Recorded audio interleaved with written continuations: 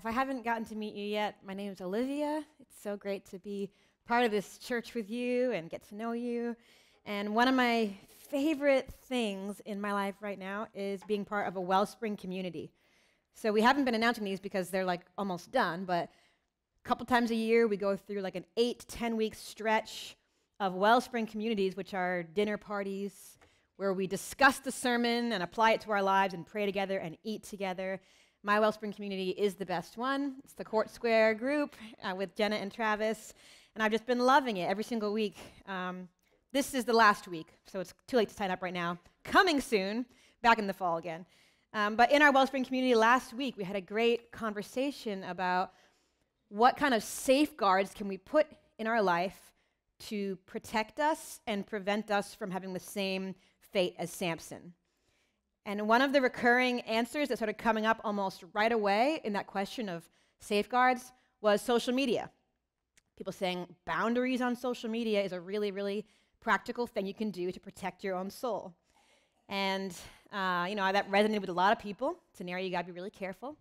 And one of our friends, Danielle, phrased it in a way that just will always stick with me. She said, when you go on Instagram or Facebook, you need to picture 10,000 Travises in a room trying to get you addicted to this app. He's a data engineer in our group as well. I just pictured 10,000, the exact same face, all sitting there, just how can we get Olivia to never get off Instagram? A little bit eye-opening. Oh my gosh, scary. It's a scary place out there. And so you got like the engineers, you got the Travises out there trying to get you. And then you got the influencers out there as well. Have you ever had a friend who's turned into an influencer? It's a weird thing when you're a millennial that you like grow up with someone, you know them well, and then one day you realize their social media is getting really aesthetically pleasing. And then you're like, wow, how do they have so many followers? And the next thing you know, they're promoting some product. And you're like, if you don't pay attention, you start to think they mean it. I have a good friend named Acacia, who I grew up with her, went to high school with her, love her dearly. Really loved being her friend on social media and seeing her kids grow up and her nice home and all that. And then she started sharing about this dry shampoo. And I was like, she's got great hair. I should get this dry shampoo. And so I got this dry shampoo, and it was fine. But it really took me, this is like, 10 years ago or so, early Instagram days. It took me a while to actually realize, she was getting paid to do that. She didn't really mean that. She was just making money off of me. So you got the Travises, you got the influencers.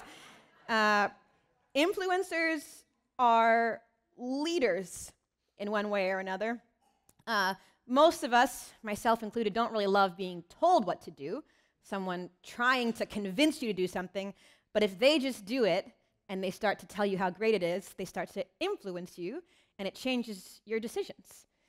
Next thing you know, you're actually following somebody and doing what they are telling you to do. They're leading you. This is actually a leadership technique. It's wisdom to leaders to say, don't tell someone what to do, just influence them. Start to guide them, start to encourage them, and draw them in with influence. So Samson has been our main focus for the last few weeks, and Samson was a leader. He was a judge of Israel. But there were influences in his life that were actually leading him. Hey there, Delilah. We're going to read this story today from Judges chapter 16. And there's a whole conversation before this that we're just going to skip over to get right to verse 15, right near the end of their relationship. Judges 16:15. Then she, that's Delilah, said to him, "How can you say I love you when you won't confide in me? This is the third time you have made a fool of me and haven't told me the secret of your great strength." With such nagging, she prodded him day after day until he was sick to death of it. So he told her everything. "No razor has ever been used on my head," he said, "because I have been a Nazirite dedicated to God from my mother's womb. If my head were shaved, my strength would leave me, and I would become as weak as any other man." When Delilah saw that he told her everything, she sent word to the rulers of the Philistines, "Come back once more, he has told me everything." So the rulers of the Philistines returned with the silver in their hands. After putting him to sleep on her lap, she called for someone to shave off the 7 braids of his hair, and so began to subdue him, and his strength left him. Then she said, "Samson, the Philistines are upon you." He awoke from his sleep and thought, "I'll go out as before and shake myself free." But he did not know that the Lord had left him. Then the Philistines seized him, gouged out his eyes, and took him down to Gaza. Binding him with bronze shackles, they sent him to grinding grain in the prison. But the hair on his head began to grow again after it had been shaved. So when we think about influences in our life, I'm going to label this first category of influences Delilahs. There's Delilahs in our life. I love to preach about women in the Bible. I love it when women have a name in the Bible, and I love to see the positive in them. There's not much positive to see here in Delilah. It's not a compliment to be called a Delilah. There's not much redeeming about her. And here's a few attributes of Delilahs that might be influencing you. Number one, they are attractive to you. Samson was in love with Delilah, it says. He was drawn to her. He liked her. He thought she was cute. He was into her. Delilah, they think, comes from the word Layla, which means night, where Samson means sun. This interesting light drawn to the darkness. She's often described as a prostitute, although it doesn't actually say that she is. It's possible. It doesn't even say she's a Philistine. She could have been a Hebrew woman who was bribed by the Philistines. We don't actually know. But what we do know is that Samson was really into her. People in your life that you are drawn to. Second quality of Delilah's is they don't actually love you. So it says Samson loved Delilah. It doesn't say that Delilah loved Samson. In fact, her actions would show that she didn't care for him at all. She didn't care about him. She was using him. She didn't actually love him back. People that you're drawn to who do not have your best interests at heart. Quality number three, they're in it for the money. So we don't actually get the impression that Delilah hated Samson or wanted to kill him. She didn't have like a personal vendetta against him, that she's like, I just want Samson to die. But the Philistines said, we will give you silver if you show us the secret of his strength. She wanted the money. If she was a good Philistine woman, why did she need a bribe to subdue the enemy? But she wanted the money, and it was a huge amount of money. Delilahs in our life are those who are using us to get something. They draw us in. They don't actually care about us, but they want to gain from us. Number four, their goal is to subdue. This word is used again and again and again in their interaction, to subdue or weaken. It reminds me a little bit of in Rocky, the Rocky movie, where his coach says, women weaken legs. Samson is this strong man, but this woman comes and just like weakens right in her presence. The goal is to subdue. This is their conversation they have that's recorded all throughout Judges 16. She comes to him 4 times to say, what is the secret of your strength? She's quoting the Philistines directly. What's the secret of your strength? Doesn't work out. She says, that you may be subdued. The second time, she says, you lied to me, you ridiculed me. What's the secret? So that you can be tied down. The third time, she says, you ridiculed, you lied to me, how can you be tied down? And this time, he shares a bit about his hair. Seth talked about this last week, gets a little closer to the right answer, tying it in a loom. And it's the fourth time that she actually gets a little deeper, not just, you lied to me, you ridiculed me, but she says, you don't actually love me. And so this is the fifth point about Delilahs. They gaslight you when you try to set boundaries. The fourth and final plea. If you really loved me, Samson, you would do this to me. And it says Samson was sick to death of her nagging, which is a little bit of like a dark foreshadowing of what's to come. In all this conversation, the word binding is mentioned 3 times. Love is only mentioned 1 time, although love is the Achilles heel that gets him in the end. And he knew that he was a Nazirite. He knew that his strength depended on God, so he told her the truth. My strength comes from God. And that's what does him in. Delilahs don't care about you. They want you to get weak because they want to take something from you. And when you try to say no, they start to gaslight you. You know what that means? Start to make you feel bad for having a boundary. Start to make you feel bad for having a standard. Make you question everything. Oh, I do love you. Oh, I guess maybe you're right. This can look like a lot of things. Here's like kind of a very simple example, not so drastic as Samson and Delilah. I remember a couple of friends of mine hanging out, and one of them was always complaining. He was just like Debbie Downer, always seeing the bad in every situation. And it just kind of like, over time, you're like, oh, you try to just be nice and let it happen. But I remember eventually, one time, this friend complaining, and our other friend saying, hey, let's have a positive outlook. Let's try to be grateful for what we have. And the complaining friend got so offended. Rather than saying, you're right, I should be grateful. He came back with, you think you're holier than me? You think you're better than me? How dare you say that to me? I'm allowed to share my feelings. It made him feel bad. You think that you're so much better than everybody else. Just trying to have a standard, trying to say, let's actually do what God wants, and make you feel bad for it. So what's a person to do with Delilahs? First of all, avoid them. Avoid Delilah time. Now, let me just preface this by saying I don't recommend jumping to the judgment, so-and-so is a Delilah. All people are beloved by God and usually are a mix of good and bad intentions. You may have been a Delilah in someone's life and you weren't even aware of it. We don't go around judging people, putting them in this category.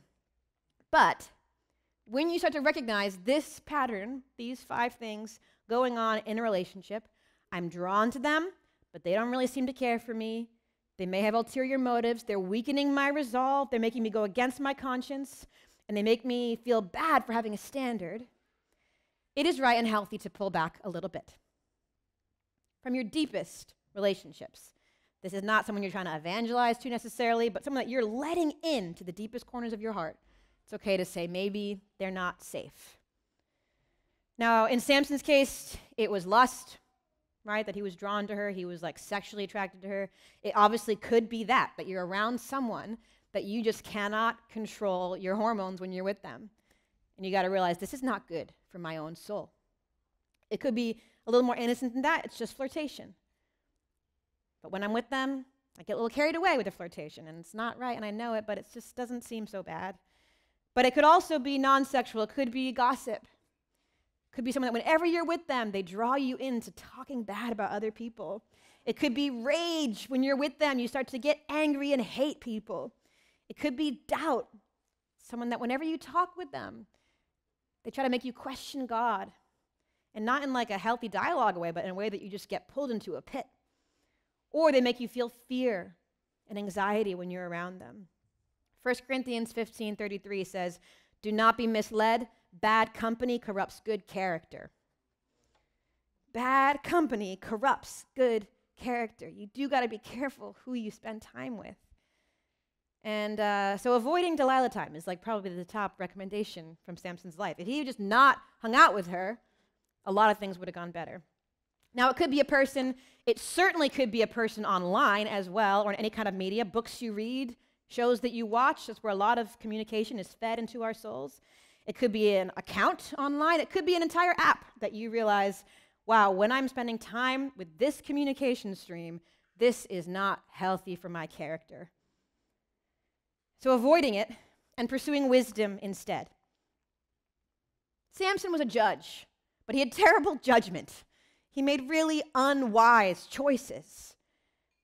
We've been reading Proverbs the last month in the Manna course, for those who are tracking along, reading through the whole book of Proverbs. And there's this contrast of these 2 female metaphors that keep coming back. One is the adulterous woman or the seductress, and the other one is Lady Wisdom. And they're both these female examples. One lures you in to trap you and ruin your life. The other one calls out in the streets. It says, wisdom calls out in the streets, come to my home and I'll feed you and I'll teach you and I'll take care of you and give you health and give you life. Avoiding the Delilahs, but also pursuing the wisdom. So Delilah, again, didn't seem to have a personal vendetta against Samson. She didn't even try to kill him, but she handed him over to the influences in her life, the Philistines. And they brought him back to Gaza, a place that he had just broken the gates of. And they brought him to grind grain in a mill. If you've been reading this story with us, you may recall Seth told a crazy story last week about Samson having vengeance on his enemies by tying the tails of foxes together and lighting them on fire and sending them into a grain field to destroy the crops. It's a crazy true story. So isn't it interesting that Samson had just destroyed their grain fields, and now they said, you are going to be a slave and you're going to work our grain fields. Revenge back on him. So Delilah is being influenced too. Let's read what happens next, verse 23. Now the rulers of the Philistines assembled to offer a great sacrifice to Dagon, their god, and to celebrate, saying, our God has delivered Samson, our enemy, into our hands. When the people saw him, they praised their God, saying, our God has delivered our enemy into our hands, the one who laid waste our land and multiplied our slain. While they were in high spirits, they shouted, bring out Samson to entertain us. So they called Samson out of the prison, and he performed for them. So Samson was influenced by Delilah. Delilah was influenced by the Philistines. But in verse 23, we see a glimpse into an even more powerful force behind the Philistines. Delilahs are attractive to you, but here's a quality of Dagons. They are invisible to you. While Delilah was attractive and the Philistines were scary and intimidating, Dagon was a spiritual power that probably Samson was not thinking about at all. An invisible force. And number two, while Delilah didn't care about Samson, Dagons actually hate you. They're merciless when you're at your lowest. Delilah doesn't really love you, but Dagons actually are merciless toward you and want to destroy you. So cruel. Samson was already weakened, already disfigured and blinded, already enslaved, and now he's being tortured. They bring him out as entertainment. Last week, Seth, one of his points was, don't minimize your enemy. And so I think it's important to remember again that there is an enemy who actually is merciless and hateful and cruel. And number three, while Delilahs are in it for the money, Dagons are in it for the slaves. This is really what the enemy is after. The thief comes only to steal, kill, and destroy, Jesus says. And in 1 Peter we read, the enemy, your enemy, the devil, prowls around like a roaring lion looking for someone to devour. I don't want you to feel fearful in this, but Scripture does tell us to be mindful, to be aware that there is a spiritual battle going on that we cannot see. And the goal of that enemy of ours is that we would be enslaved, that we would lose our power. And ultimately, number four, their goal is to undermine God. It wasn't just about Samson. It wasn't just about getting back at Samson. It was all that Samson represented as a judge of Israel. The enemy does hate you, but he is not obsessed with you. Don't flatter yourself. He desires that God would be mocked, and you're just a pawn in that bigger battle. But number five, what we see about these dark forces is they will soon be crushed. They are destroyed by the end of this story. Romans 16:20, the God of peace will soon crush Satan under your feet. One of my favorite verses. Not how you think it's going to end. The God of peace will soon crush Satan under your feet. We are not afraid. So here's what happens next as we move on in Judges. When they stood him among the pillars, Samson said to the servant who held his hand, put me where I can feel the pillars, because he's blind, that support the temple, so I may lean against them, because he's weak. Now the temple was crowded with men and women. All the rulers of the Philistines were there. And on the roof there were about 3,000 men and women watching Samson perform. Then Samson prayed to the Lord, Sovereign Lord, remember me. Please, God, strengthen me just once more. And let me, with one blow, get revenge on the Philistines for my 2 eyes. Then Samson reached toward two central pillars on which the temple stood, bracing himself against them, his right hand on the one, his left hand on the other. Samson said, "Let me die with the Philistines." Then he pushed with all his might, and down came the temple on the rulers and all the people in it. Thus he killed many more when he died than when he lived. That's the famous moment, right? Well, there is one stronger than Dagon, and he is our defender. Yahweh is his name. He is the Lord. He is the creator of heaven and earth. And one thing that we know about our defender is that he responds to prayer. He responds. When his children cry out, he responds. It's about the only good thing Samson does in his life is when he's in danger, he cries out in prayer and asks for help.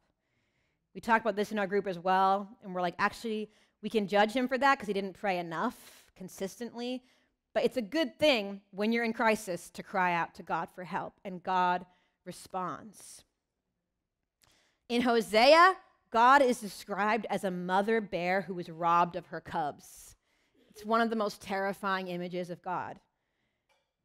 When his kids cry out and ask for help, he rises up like a mother bear and defends them. He responds. My own child asks me for a lot of things, and sometimes I say no, and sometimes I say yes. But if he's in danger and he is crying out for help, I know the sound of that cry. It's a different kind of a cry. It's not a whine. It's not annoying. It is a desperate plea for help. And that's when a mother bear comes running. And I swear I could hurt somebody if need be. Well, Delilah is in Samson's ear. The Philistines are in Delilah's ear. The demonic false god of Dagon is in their ear. But who's in God's ear? Samson. He prays to God, the ultimate influence, the ultimate power, the one who could change everything, the ultimate leader. Samson is in his ear. Could I influence what happens now by actually crying out to God? The sad, enslaved, damaged man who can barely stand up anymore. The centerpiece of mockery, humiliated. The once proud man who fell from grace. The weakest man in the room with no influence, a room full of thousands of leaders. But he is God's ear. God responds to prayer, and he even responds to bad prayers. Samson's prayer is not that noble. He's still dominated by self-interest. He doesn't say, like, God, that you may be glorified, or for the sake of your people. He just like, let me get vengeance because they took my eyes. It's his own revenge. It's not a very noble prayer, and yet God still responds. I am so encouraged by that. The number of times I've prayed like really pathetic, weak prayers, I'm just like, God, He still responds. God's ear is open to listen to those who call to him for help. Who's in your ear? Friends, are there Delilahs whispering in your ear? Are there dark forces that hate you that are whispering in your ear? Get in God's ear about that. Real influence is found there in the place of prayer. Not in beauty, not in attractiveness, not in political dominance, not in ownership, not in worldly power, but in prayer. That is where real influence happens. That's where real change happens. If you want to be an influencer, pray for people. So some of us right now in this room are upstream from Judges 16. We're still largely safe and healthy, but starting to be unwise in who we let in to whisper in our ear. What voices are whispering to you? What content are you receiving that is unwise to your own soul? Have you learned to discern and refuse to be led by those voices which are destructive to your soul? So avoiding Delilahs and pursuing wisdom, get in God's ear about this. If you're upstream from Judges 16. In James, we read, if any of you lacks wisdom, you should ask God, who gives generously to all without finding fault, and it will be given to you. What an encouraging verse. So if you're trying to figure out, is this Delilah in my life? Is this unhealthy? Is this dangerous? Do they really care about me? I'm not really sure. I feel confused. Ask God for wisdom, and he will give it. Some of us are there. But some of us might honestly feel more like Samson at the end of Judges 16. Defeated, tortured, enslaved, broken, humiliated, unable to stand. The enemy has largely had his way in your life, and you just feel like, I have been destroyed by his attacks. I've been a victim to the hate of the enemy, and I have nothing left in me. Get in God's ear about that too. Getting out of impossibly dark situations. The only way is by crying out to our defender. So we're going to respond now in prayer. I will invite the worship band to come back up. And I want you to consider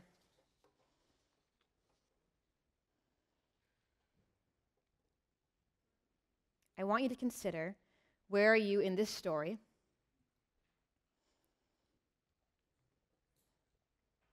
And I want you to consider, when was the last time that I cried out to God to save me? If I've learned anything through the last few weeks in Samson, it's that I'm more like Samson than I thought.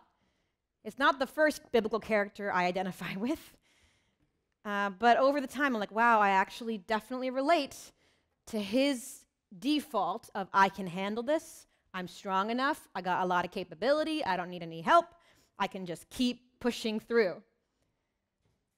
But when you're at your lowest and you realize, actually, I'm not that strong anymore, that's where God can show his real power. So I want to invite you to stand. I want to pray over you. And as always, you're welcome to respond just in worship, in your own seat, just between you and God. You're also welcome to come forward and kneel if you want to make a step forward just between you and God. Or we do have prayer teams on both sides. If you're like, I need someone to cry out with me. I actually could really use some prayer. I'm being attacked. I've been harmed. I don't know how I'm going to get through. We would love to pray with you.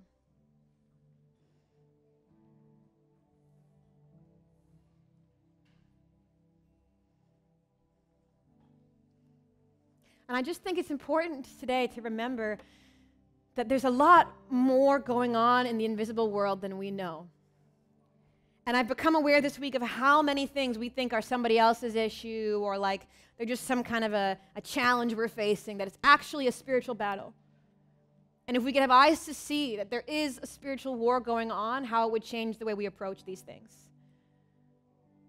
It really matters that you be whole. It really matters. So Holy Spirit, we welcome you to come.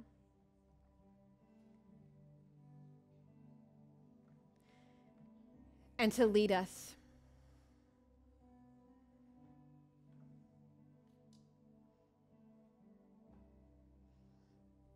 I thank you for the seasons where we feel weakest. I thank you for the times that we feel most desperate. And I pray now for anybody in the room who is in that place, that they feel very aware of their own need. And I ask, God, that you would come to their defense, that you would come and rescue them, that you would come and save them, Lord, out of the bondage, out of the pain. God, come and rescue those who just need you to come and rescue them, I pray. And give wisdom to those who could avoid it still. We put all of our confidence in who you are, God, that you are the defender of the weak. That is who you are. You're the God of peace who will soon crush Satan under our feet. We put all of our faith in you, all of our hope in you. And I pray you'd bring us even right now to the end of ourselves, that we realize I have no power of my own. I just need God to come and fight on my behalf. Will you come and give victory today, Lord? Will you come and give rescuing today, Lord? Teach us how to pray. Teach us how to cry out. Teach us how to ask for help when we need it. In Jesus' name, amen. Thank you for listening to today's podcast. You can find out more about our church community at wellspringchurchnyc.com.